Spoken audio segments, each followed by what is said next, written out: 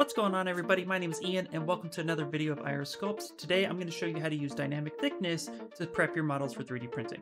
Let's do this. Alright everybody, so in today's video I'm going to walk you through my process on how I actually use dynamic thickness to slice all my models for 3D printing. I have this model here that I sculpted off of the amazing Randy Bishop, such a great concept artist. Links are in the description to his stuff, so please go check him out. Before we get to the fun part, which is the slicing and dicing part, what we're going to actually do is set our scene scale. And this is super important because we want to make sure that all of our cuts throughout our model are as consistent as possible. So what we're going to do is we're going to come here to insert on our subtool menu, and we're going to pick 3D cube. The way Scale Master works, which is what we're going to be using, it actually sets the entire scene to scale based on the subtool that's selected. A cube is even on all sides, so this is the perfect tool, in my opinion, to use when setting scale. Okay, so now that we got our cube in our scene, what we're going to do is we're going to come up to Z plugin, and we're actually going to set scale. And then from here, we're going to pick 2mm. I like to use millimeter for 3D printing because it seems to be the most popular measurement system. However, you can use any measurement you like, from centimeters to inches to feet. It is up to you. So we're going to go ahead and select millimeter.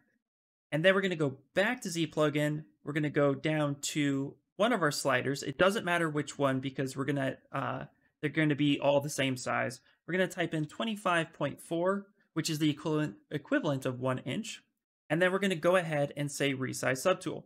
You might get this error talking about values larger than 100. Don't worry about it. Just go ahead and say OK. Now, once your scene has actually rescaled or resized, with our cube still selected, we're going to go ahead and come back up to Z plugin, set scene scale. This is to just ensure that our scene is actually 25.4mm, which we can see it is right here. So we're going to go ahead and click that. And now our scene is set. Okay guys, now the fun part can begin. Now that the whole scene is set, we're going to go ahead and use a plane 3D to create our custom keys and then use dynamic thickness to cut our model. So what we're going to do first is we're going to go ahead and hide our 1-inch cube because we really don't need that. And we're going to go to insert here on the subtool palette side, and we're going to pick plane 3D. We're going to back out by hitting F on the keyboard, which will just quickly zoom out. And if we hit Shift F, we can actually see all of our edge loops and polygroups. But as you can see here, this is a massive plane to work with based on the size of our model now. So what we're going to do is actually come here to geometry, and we're going to Z-remesh this. I would like to turn adapt off because I just feel it doesn't work the best for me. We're going to pick half, and then we're going to go ahead and hit Z-remesher about 2 times. So we'll hit it once, and there we go. So now we have some decent edge loops to work with. Now what we're going to do is we're actually going to scale this down. So let's scale it and position it in a place that we think is going to work for our cut. And in this case, we're going to put it maybe right about there.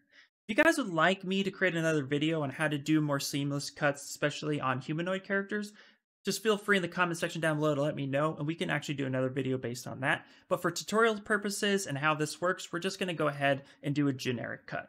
So now that this is in a good spot, we're going to go ahead and turn on transparency so that we can see through our model, which I think is the most important. And then make sure that we just position this and scale this down to kind of fit our needs. And that looks good. So we're going to go ahead and turn off our gizmo, hitting Q on the keyboard. And then we're going to pick our Z model or brush. So come up here to brush. We can type Z for a quick shortcut, and we could pick model brush. Now that we have that, what we're going to do is hold Alt down, and we're just going to pick a couple of our faces on our plane. And something like that looks pretty good. Let's actually pick these two right there as well. Now we're going to hover over face, hit space on the keyboard, and we're going to go ahead and hit extrude, and we're going to hit polygroup all. This is so that we can actually pull the key out. So we're going to go ahead and grab that face and just extend this out. Now, of course, if it is sticking out like it is right here, you can always hit Control Z, hit Alt again if you selected faces that you don't want, and deselect those, and then you can go ahead and pull that back out, just like that. So now we have the starting of our key. From here, I'm going to go ahead and just mask off this area right here. I have a quick area for mask lasso, but of course, if you hold down Control and then you come up here to the top, you can select mask lasso. Come here, just select this top part right there. And then if we hit Control Tap on the side, it'll actually invert that mask. From here, we're going to hit W on the keyboard, which will bring up our gizmo one more time. Hold Alt and actually click this location button to recenter that to the top. From there, we're going to go ahead and scale that down like such. Doesn't have to be a whole lot, just enough. And that's good. Hit Q again to to get rid of the gizmo, and then we're going to clear our mask, hitting Control and then just kind of swiping. Okay guys, now we have our custom key almost built, and what we're going to do is make a few changes before we actually get to the cutting process. So what we're going to do is we're going to hit Solo, and we're going to add just a few supporting edge loops to our key to ensure that it's a good cut. So we're going to come here. If you still have Z model or brush selected, we're going to just click this edge face here, and we're just going to add a few edge loops along the side of this key to ensure that it's supported and that we have a nice fall off on the edges. You can adjust this however you want, and you can really take your time making a really nice key, but for tutorial purposes, we're just going to go ahead and throw a few just like that. And then if we hit D on the keyboard, it's going to display dynamic subdivision.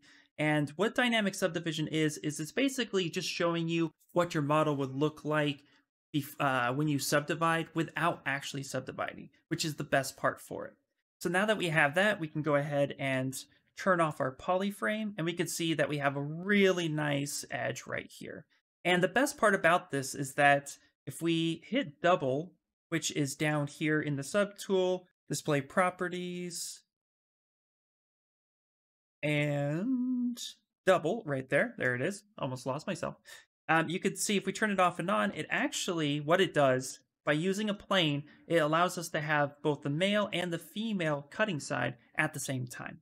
So what we're going to do now is we're going to zoom out, uncheck Solo, uncheck our transparency, and now we're going to finish making the key. So what we're going to do is we're going to come up to geometry, we're going to come up to dynamic subdivision, which is right here, and then we're going to come to thickness. This is the important part.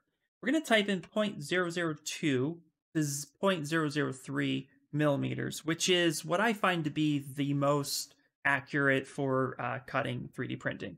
And we're going to hit enter, and as you can see now, it's kind of given us a little bit of a thickness. However, if we turn dynamic off, you can see that the thickness isn't applied.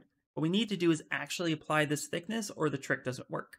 So we're going to put on dynamic, we're going to hit apply, which now will give us actual geometry.